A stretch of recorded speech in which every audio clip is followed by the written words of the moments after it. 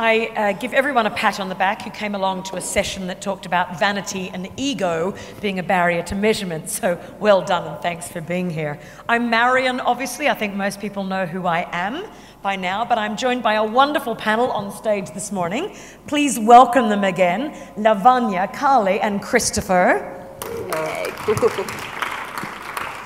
And deliberately chosen because the issue that we're speaking about today is very relevant to all of their businesses. The fashion business and the automotive businesses, not short of an ego, lots of competing interests, but also lots more measurement and data around all of their businesses.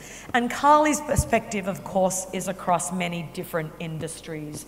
And that's a different perspective on what happens when the campaign has been reported on and what happens to egos internally.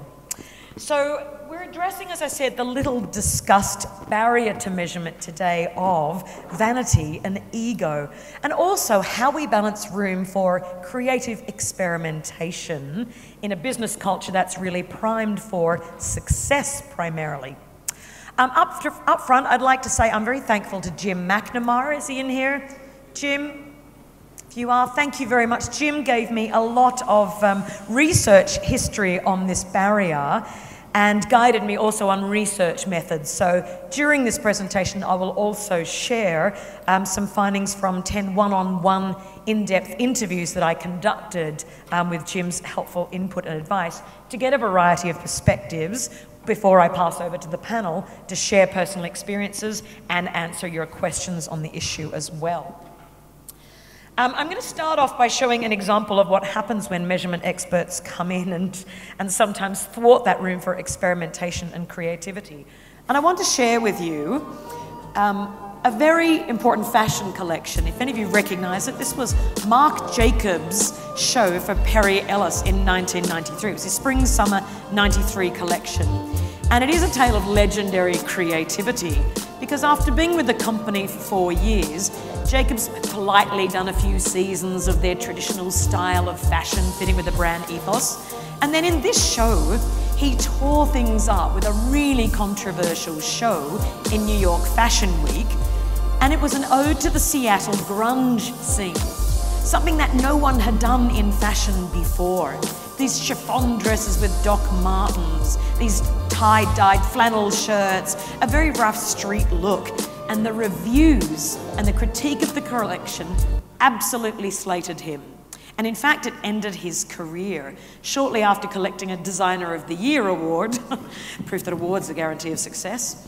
Perry Ellis fired Marc Jacobs and shut down production on the line completely, although Marc Jacobs, of course, obviously lived on very successfully after this.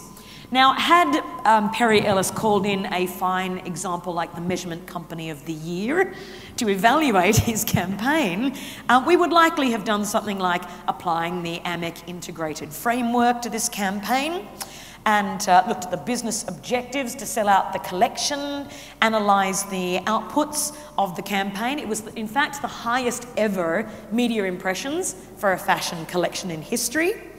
And then when we go to looking at the outcomes and the impact, the media analysis showed it was 98% unfavourable coverage of the campaign, and the world's most influential fashion commentator, Susie Menkes, declared the collection ghastly and created fashion badges for everyone to wear declaring that.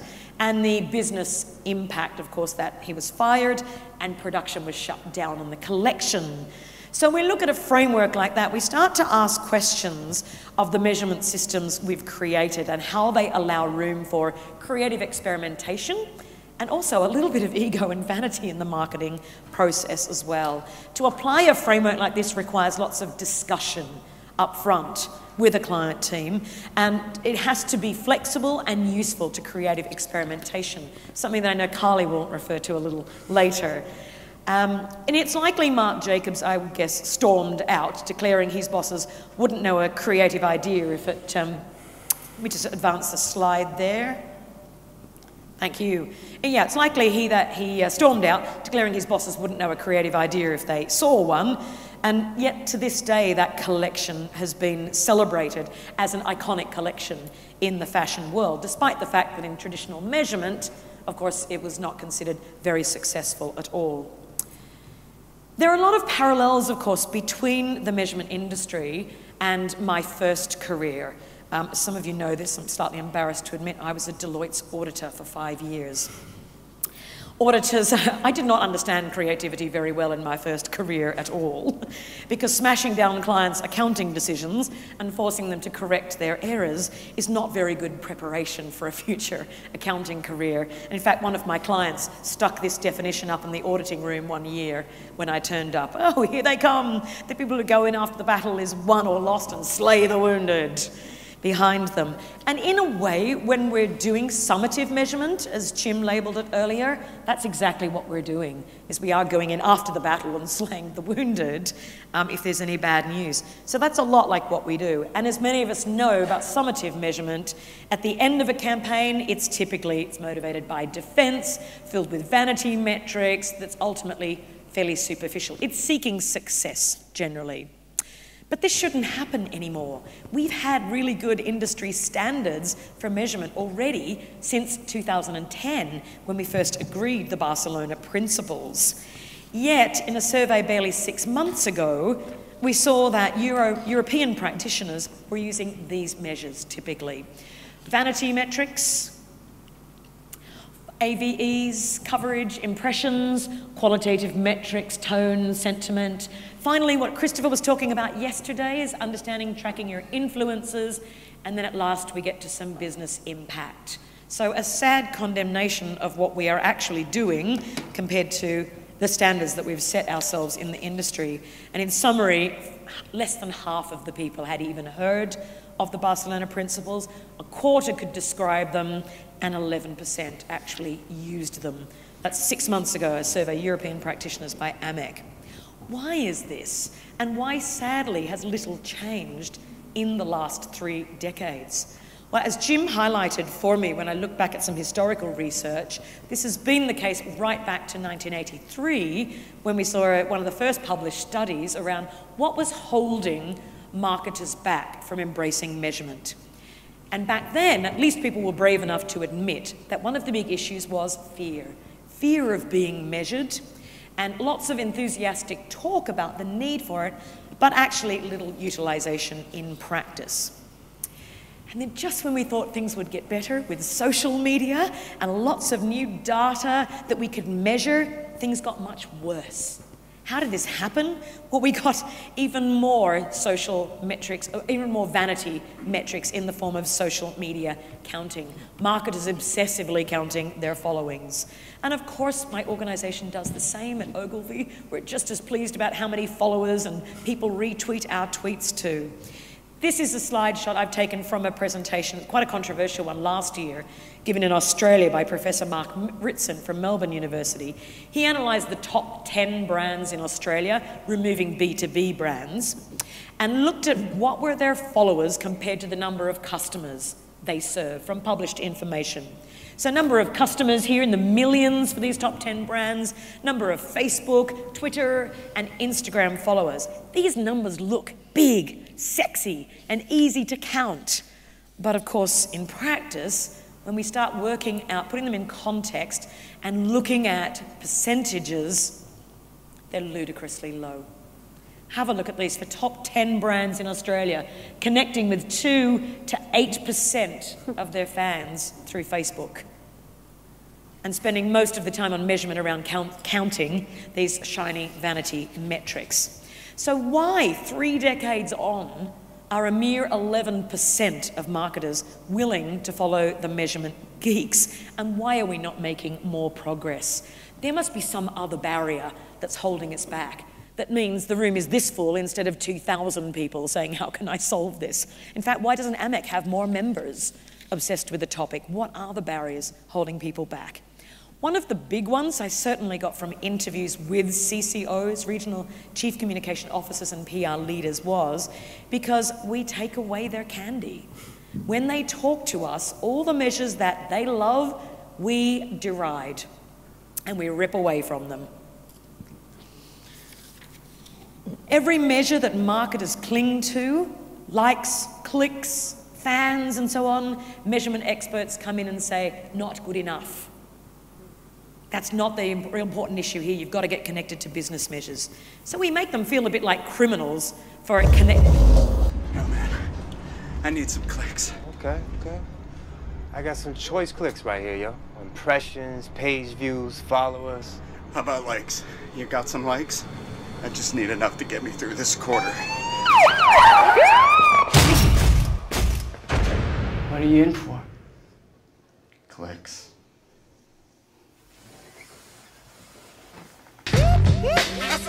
That must be a measurement expert in the middle who slid away from them.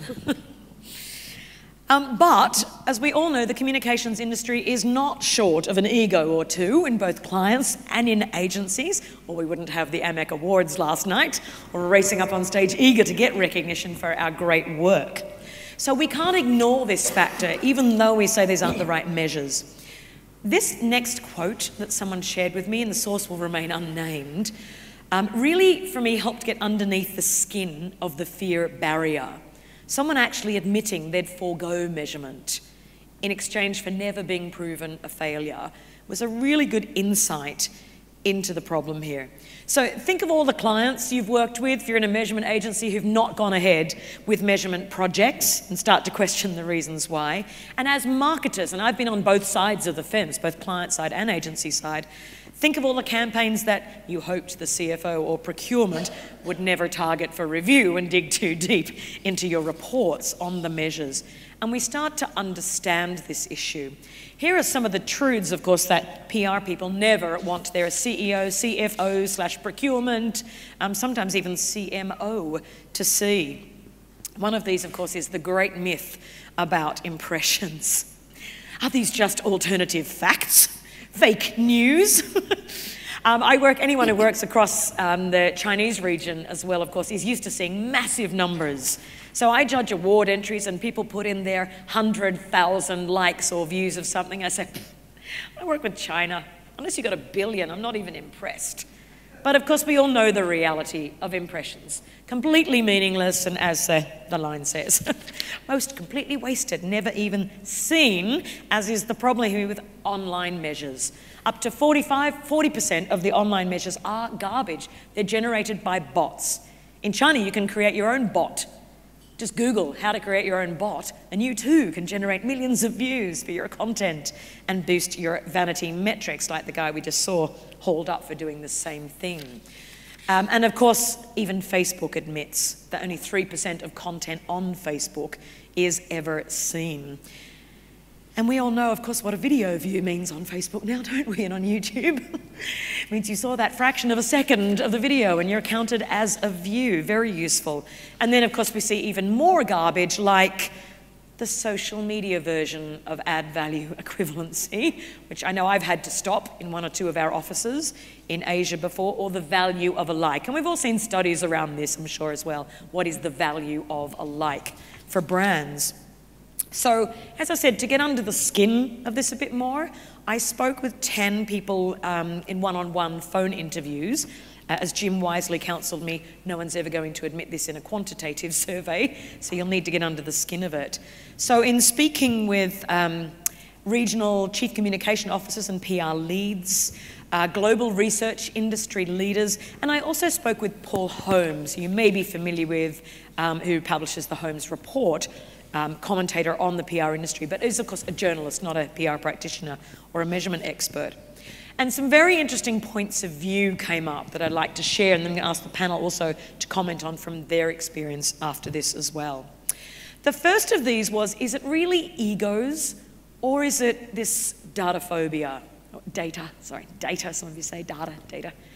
And that's that fear point I was talking about before in that original fear quote, fear of being measured. Measurement is not a place of comfort for most people in marketing. It's been thrust really upon the CCOs and marketers to some extent as well. And it's always implied when you do it that you are proving success. Very rarely do you brief a measurement project going in saying, find where we fell down, find what went wrong. Jim's study he shared earlier is quite unusual, to go back retrospectively and find where were the problems, where were the warning signs, because most of us go in looking tuned for success. What were the success indicators? The other point that was raised by several people is that it really needs to shift from backward looking to being able to predict the future. The more I can do measurement in order to shape a better campaign next time or next year, the more comfortable I am with insights that help us improve versus tell us what we got wrong in the past. And then, of course, Jim spoke about this river of data, as I call it this morning. Everyone chasing the data-driven outcome here. And numbers, and Jim alluded to this as well, all in different silos, very difficult to connect the data together or to access it across departments. And I believe organizations like ZALORA, and Christopher, I'll look to you to comment on this as well, is how you make sure that data is fully shared across an organization when it's owned by different parties. I had an interesting conversation with Jarman yesterday from Microsoft. He's in a global role overseeing what they call 16 regions. And he talked about the importance of the fact that you need some time out to actually comb through some micro-level data to start to see some differences and some patterns and generate new insights, because the more senior you get in an organization, the less time you have to do that. And the more reliant you are on people below you to be able to bring it to your attention and highlight it, force that time in your agenda to see it. And if you don't have it, then you tend to revert to clutching to very much the favoured measures. I know Khali is going to speak to this next point as well, and that is, if we do actually get to a report stage, so we've done the work, here's where egos come back into play.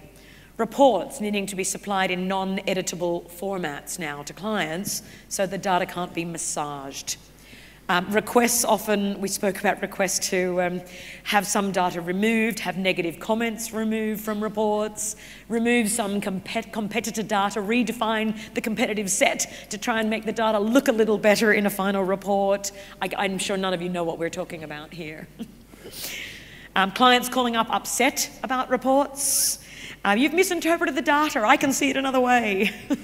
Or maybe even using it as a weapon internally by other departments in the organization.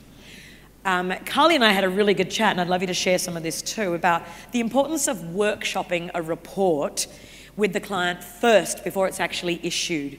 So to understand what the data is indicating, workshopping, putting some context around that, getting general comfort and agreement with the client before that report is issued to help them understand what's coming and how can we express it in a forward-looking way that identifies a future opportunity to apply it, as Jarman said yesterday, also with the Microsoft case. I had a fascinating conversation with another regional CCO who said they had outlived 6 CEOs and countless marketing directors over a 15-year period, and highlighted to me, you need to remember that marketing live and die by quarters.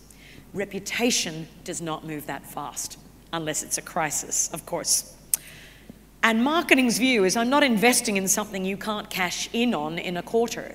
So how can I get something that does mean something to me within the same measurement period that I'm looking at? This CCO cautioned that you forget vanity metrics at your peril. Those shiny, social, feel-good metrics are very important to win support for the longer-term work around relationship and reputation building. And she introduced this concept to me of pulling everyone in your team, senior leadership in your team, under the vanity umbrella. She called it my new term for this, for researching this subject. The vanity umbrella is where you get everyone together, you make them part of the success, you run your internal hype campaign, your internal PR for what the campaign generated, just as well as you run your external PR campaign. So the importance of understanding the internal and the external PR, which we heard earlier from Fritz yesterday, is promoting your results internally too. So create that visibility and perceptions of short-term impact, and bring up the long-term work and the long-term impact when you start to see the change in things like brand health tracking. Australians love a colourful turn of phrase, a great expression that tells it straight, you may have noticed. And the CCO also asserted, you can't win in a chief communications officer role by simply building reputation and preventing crises. that may not pay out for 3 years. Marketers and CEOs need to pay the checks quarterly. So make sure you align your objectives and your timelines as much as possible.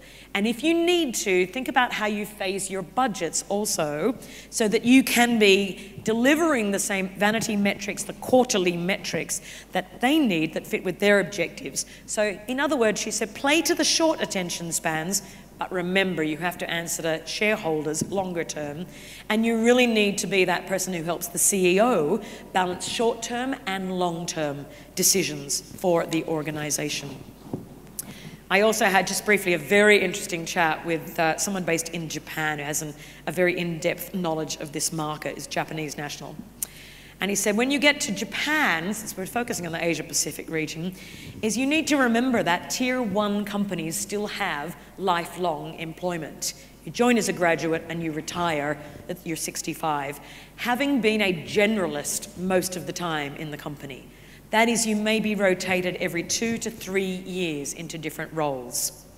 As a result, when you land in a comms role or a marketing role and you need to prove effectiveness of work, you do not challenge what's been done by those of you beforehand, because you're not the specialist either. You need to play it safe. If you need to do some post-rationalization, it's generally blamed on changing industry factors that could not be foreseen as you started the campaign. Okay, but most measurement is a post-rationalization. This is, however, changing rapidly. There are now about 2.6 million foreign passport holders working in Japan. That's about the equivalent of a city, the city the size of Nagoya. So that's a very significant workforce that is starting to change that culture. But it will happen very slowly. Paul Holmes had some very outspoken views on the subject too, and I'll share his views directly with his name attributed to them. And his view was that PR can outperform marketing in many, in fact, he dared to say, most instances in terms of ROI. And we've seen the published studies, and many of you, I'm sure, would be familiar with them, published studies on market mix modeling, comparing their returns between different touch points, marketing touch points. But PR people appear reluctant to believe them. And agencies either show a lack of ambition or they're too compliant with client-desired measures to rock the boat.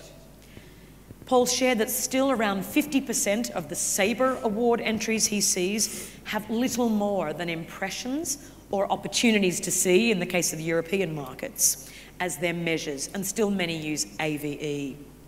And he's even seen in judging panels, CCOs very skeptical of linking PR's role to any business outcomes, who questioned entries that have dared to prove they've delivered a business outcome.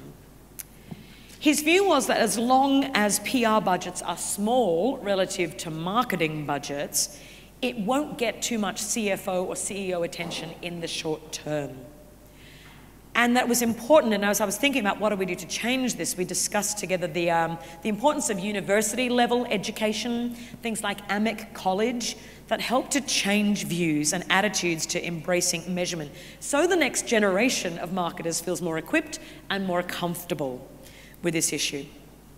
Fritz spoke yesterday on this, and thank you for the credit. I'm proud to say that American Express is a client who works with Ogilvy regularly on workshops to improve measurement and to review and share their measurement approaches.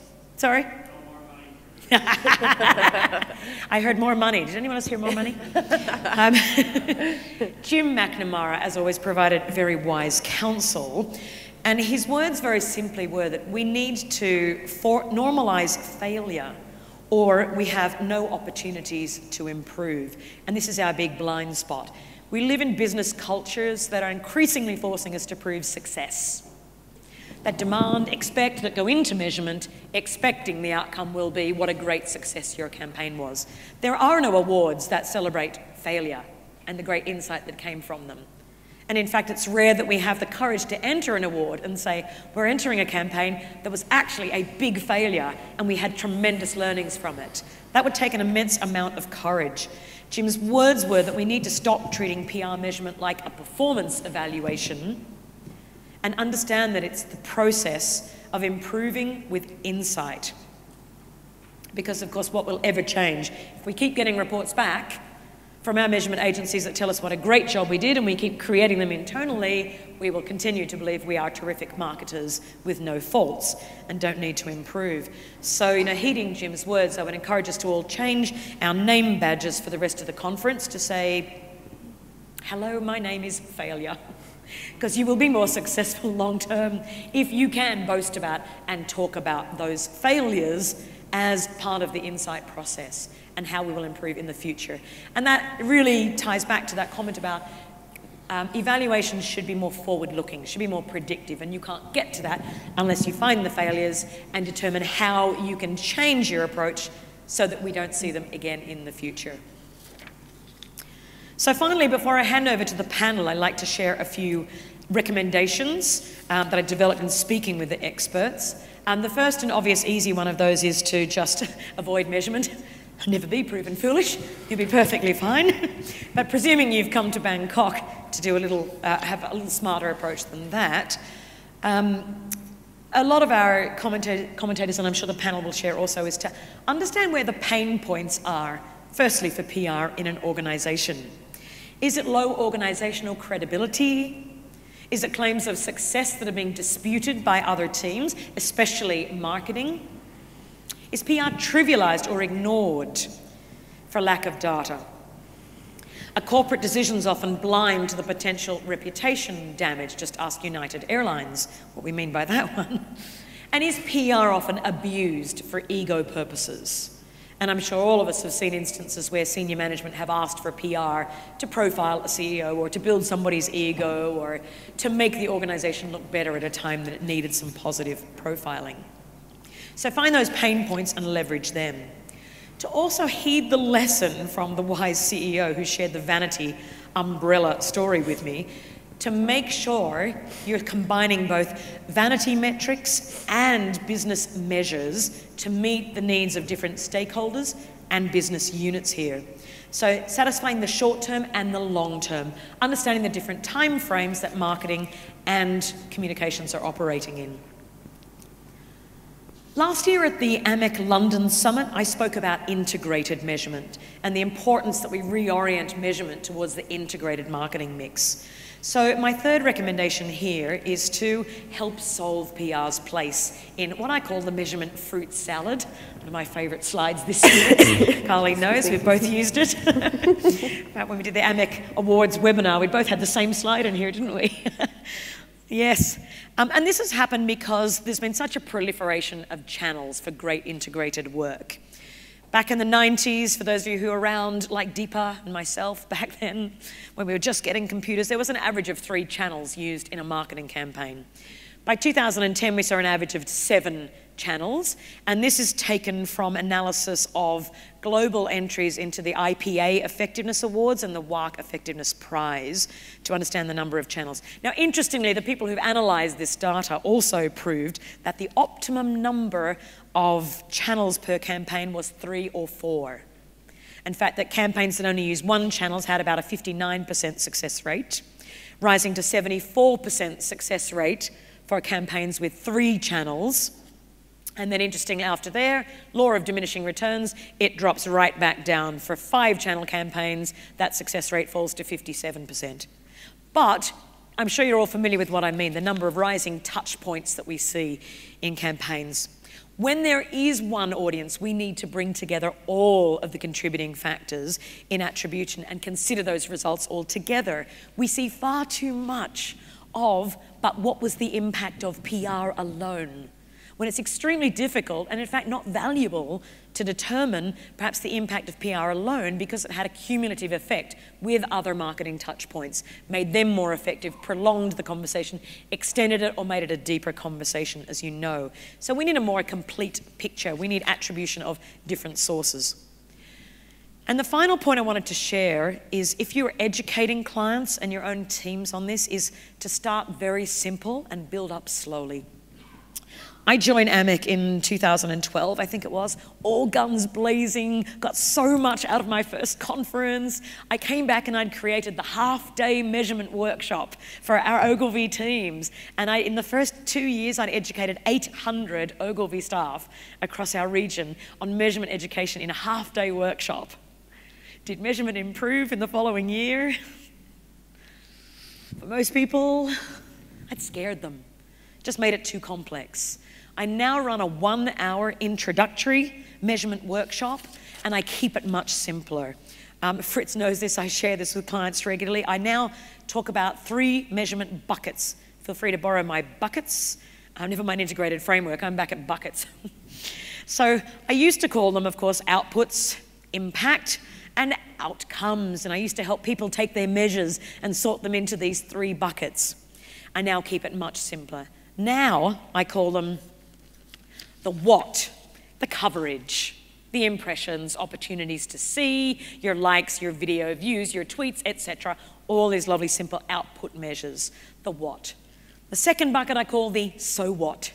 Did anyone care a week later? Who remembers? How has it changed impression about the brand? Is anyone recommending the brand as a result? Is anyone say they're more likely to buy as a result? So the so what bucket. And finally, my favorite, the show me the money bucket. If you're familiar with the movie. And this is where we talk about business outcome. So what was the impact on sales, market share? It might be pre-orders for something in the gaming industry. It could be memberships, sign-ups, new accounts opened on ZALORA, people who've come into a dealership and put down a deposit on a car. These are where we get to connecting it to real business results. So the what, the so what, and the show me the money. It's gotten really sophisticated, Ogilvy. But you know what? It's the way in, to make it simpler and avoid some of the fear. That fear is what is behind that ego barrier, is I'm scared of proving it because it seems so scary, because there's too much data, because it's quite difficult to understand. The simpler I can make it, and we can make it as an industry to help get people in, the better chance we have of success. With that, I'm going to stop talking for a little bit and pass over to each of our panel to ask them for some commentary also on their experiences and personal stories in organizations. I'm going to start with Lavanya. Thank you, Lavanya. Thanks, Marion. That was very interesting. I think lots of insights into it. If I share from my perspective of 5 years in Nissan, an automotive company, and I yesterday spoke about how we need to be tying it every day to business and sales. The end result is sell a car. If I look at the journey that we went through as communications function globally, I'm not alone in this. There's a huge team that's working at the global level trying to understand how do we build PR measurement into the business. And one of the things that we started realizing is we enter very late when a product is getting positioned. So we enter just before the launch phase because we are the guys who need to call a bunch of media and do some song and dance and launch a product. And the next day you're all over the papers, and the other day you disappear. So what we do is to take that coverage of one day to the business room and say, okay, we are successful. We launched the vehicle. But what we started realizing when you do that is the business, after a month, is facing a challenge selling the product in the market, and we are nowhere there in the discussion because you just launched a product. You just made an announcement of a price, and you just published technical specifications. That's about what you did. So what we started realizing is we need to enter at the phase where we call it as FFT, fact-finding trip. So in a product launch, like I mentioned, automotive industry is really complex when it comes to it, and it takes anywhere close to 5 years to build a product for us. So it's not a day's affair. So we started getting involved at the fact-finding trip to really understand the purpose of that product and try to be advisors on the right positioning and how it could be perceived. And that's when we started getting more attention from the business. So that's when the business looked at us and said, with your influencers, would you be able to position these aspects of the product? And we started measuring those aspects. Have we delivered the right message? Have we positioned the product right? And it's nothing to do with share of voice. It's nothing to do with how much coverage you have generated. Did I deliver the right message? And that's when the attention started coming to PR. And the second thing that happens with PR, as per our industry especially, because we face issues and crises on a daily basis, and they know that you've got to control it, but there's no way we can measure what we stopped. So when you go back to the business and say, okay, there are 2 articles, negative articles, but we stopped around 10 of them, how do you show that to them? What's the validation point to the business? So stop talking about what you stopped and start talking about how do you address the issue became more and more important for us. I think these are the measurements which are helping us sit in the boardroom. Yes, the excellence, the vanity metrics that you spoke about, or the metrics that we measure ourselves as communications professionals, SOVs, tonality, message penetration, they're very good for a month-on-month report to the CEO. It says, okay, we are doing well, or we are trying to position. But what we are starting to do is also look at brand ranking.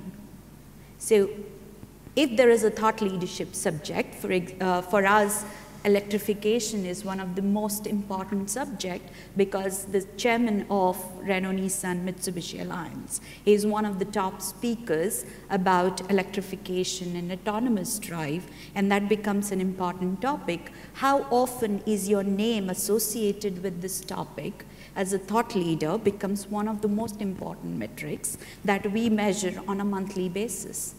How many times an article which is written on the industry about these trends is quoting Nissan as one of the major players. And then we are today facing the challenge of tech companies. As you know, Google wants to launch a car, or Microsoft wants to launch a car. So we are moving away from just being in the auto industry, but actually looking at the trends that are influencing the market. So the way we are looking at right now is what are the trends, what are the things that are influencing a car purchase, and are we figuring in those discussions, and how do we really measure that? And targeting becomes very important when you do that. Thank you. I'm going to pass over to Khali. Khali, if you can share some of your experience from very different industries and what happens when the report finally lands on people's desks.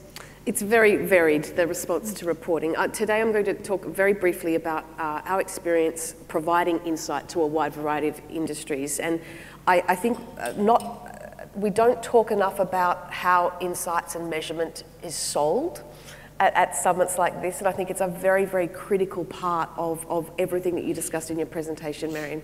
The client conversation needs to actually iron out those pain points, and it needs to actually address fear of measurement. It actually needs to address vanity metrics and maybe why they're really, really important, because at some times vanity metrics can be very strategic in your organisation for the internal battles and that sort of thing, so they do have a place.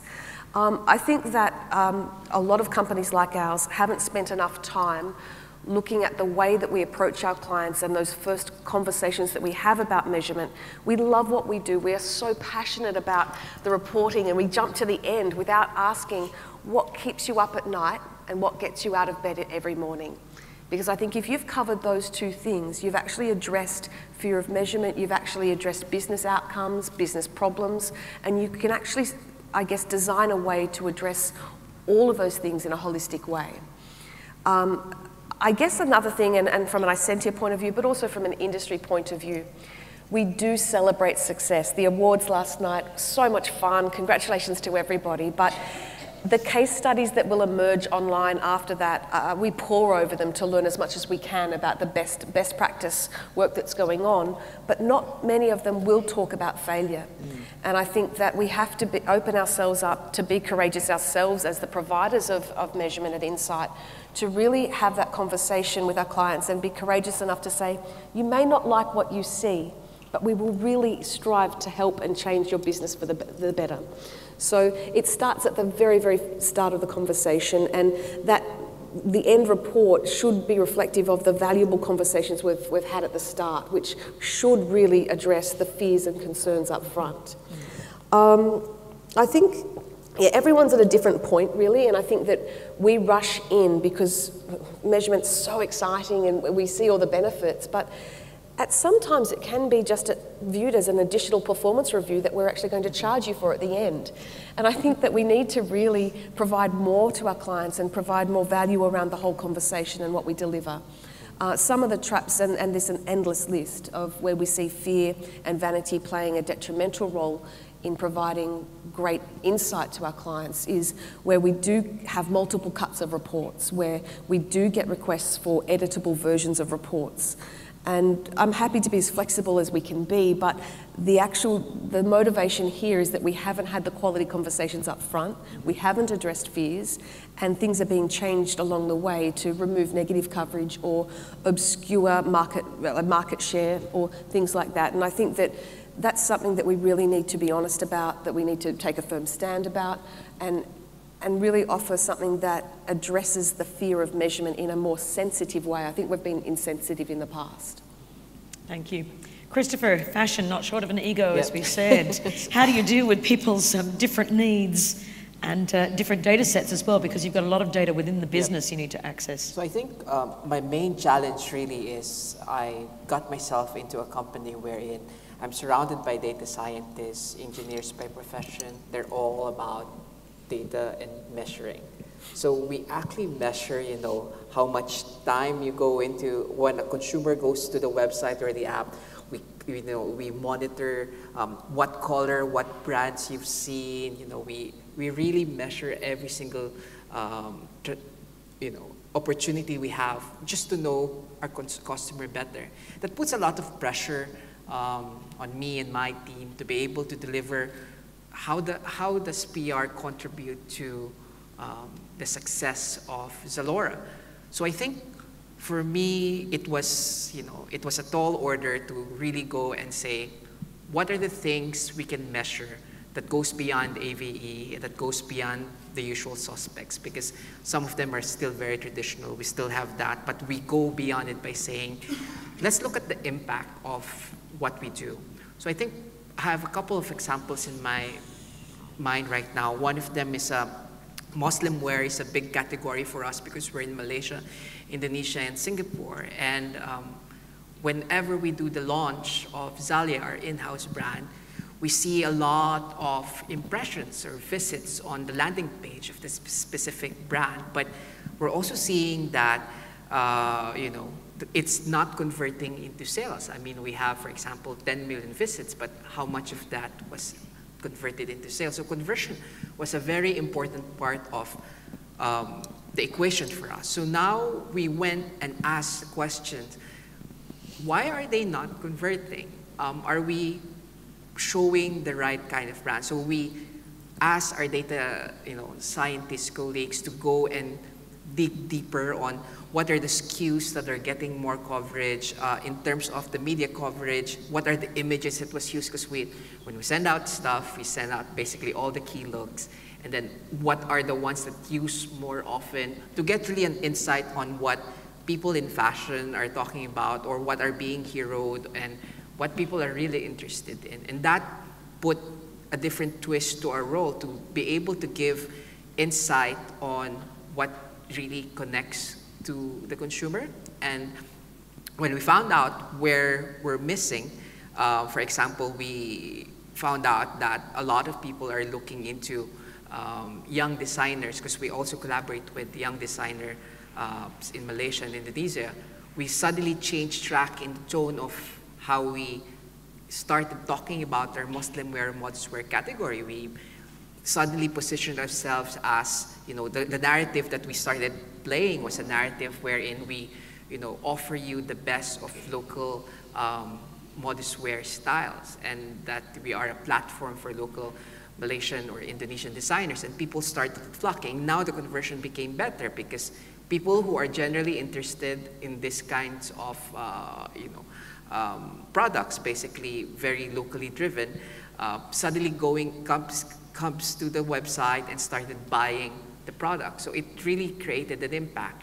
And right now we're actually in the midst, which is second example, the midst of rebranding, because I was talking yesterday about how we suddenly changed strategy from just being a pure high street fashion player to really offering like bridge to luxury segments to get brands like Calvin Klein, Hugo Boss, Coach, so on and so forth to be on the website. We needed to have a different segment. We needed to have a different set of audience.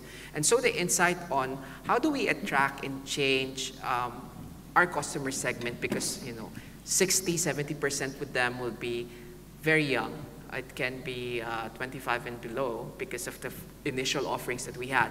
But to change it drastically to a more 25 to 35 segment, how do we do this? And this is where PR comes into play, wherein we started talking, we wanted to target really more of the publications that matter to this segment, but at the same time, are we starting to convert them slowly by the kind of tone, the image that we put? So it's really about measuring that. And when we started to change our social media strategy from, getting cat videos every now and then, having Hello Mondays, and because those generates a lot of clicks and engagement, but that's not what we want.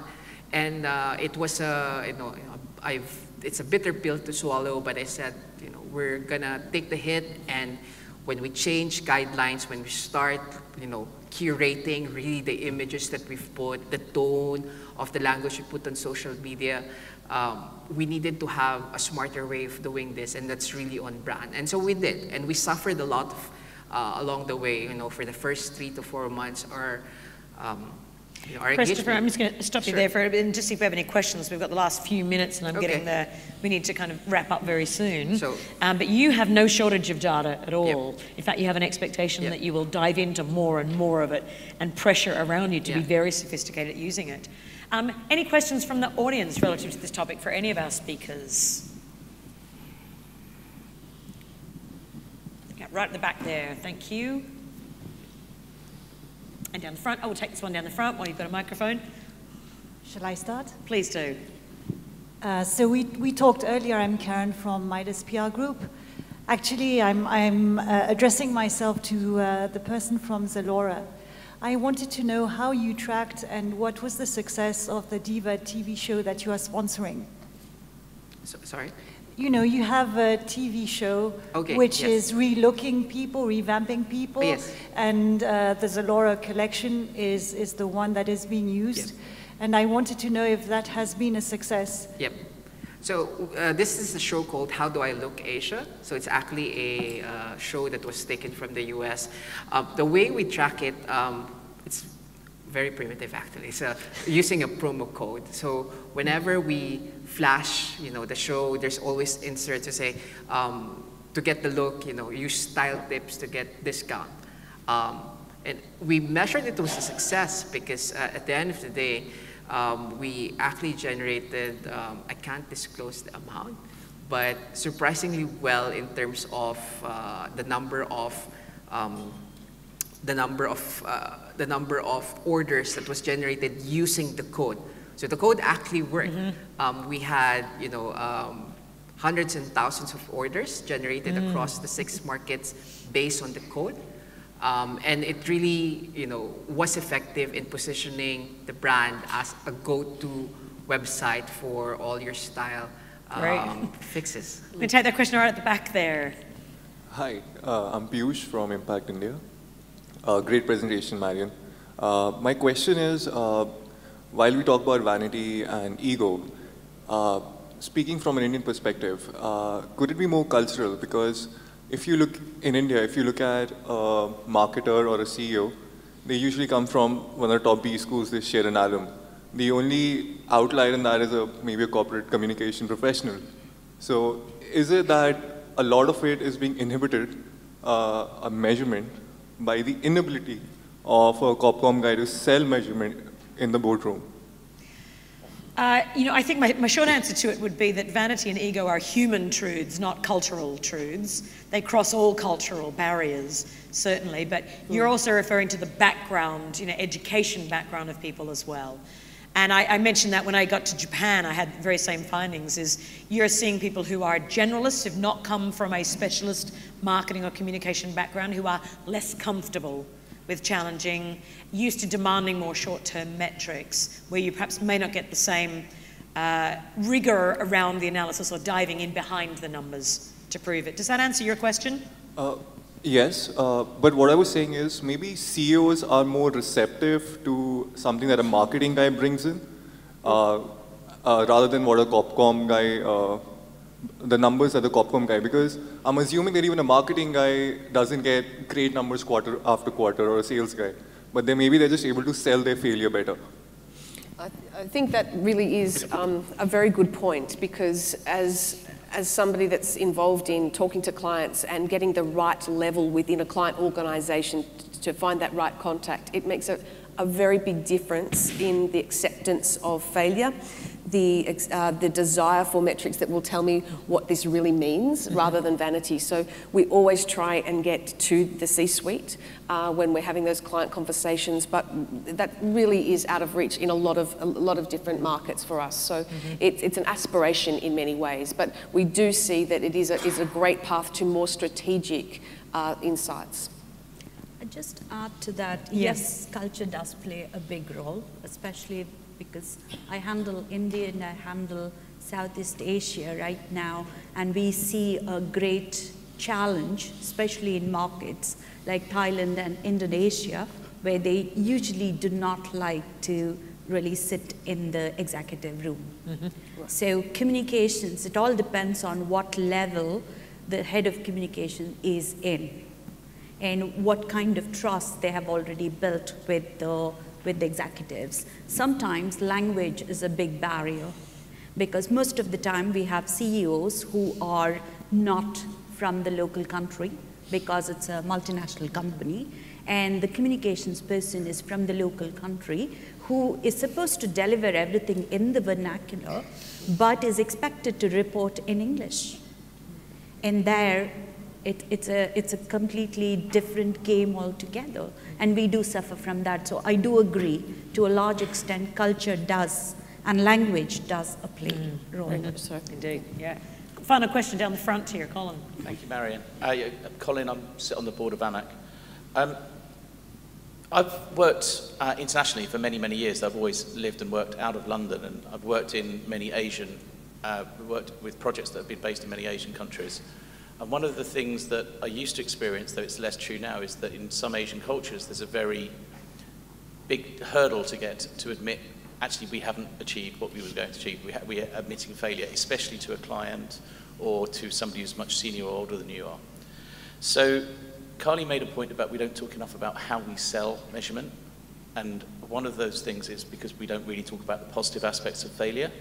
Yeah. So Khali and Marion, from your point of view, is selling this to agencies, as an agency's voice, but also then we have clients.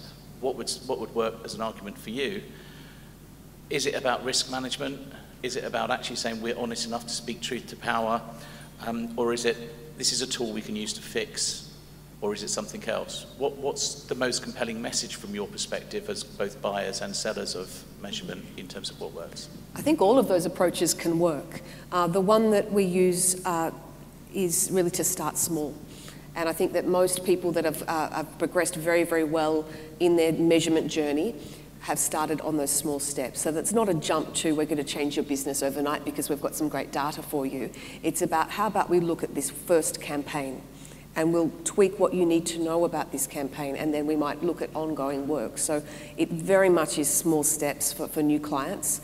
On a sales strategy, really when you're looking at a new contact coming in, and Marion and I discussed this a lot, that it is a great opportunity when from the client side somebody comes into a new role, so they are not inhibited, they don't fear measuring what has gone on in the past, and they can create their own baseline. So we're always looking for that movement within our clients because it presents an opportunity that someone will come in with absolute fearlessness and say, look, I want to know what's going on, but I have no emotional or professional attachment to what has happened in the past. And that's when you get honest conversations and really powerful insights.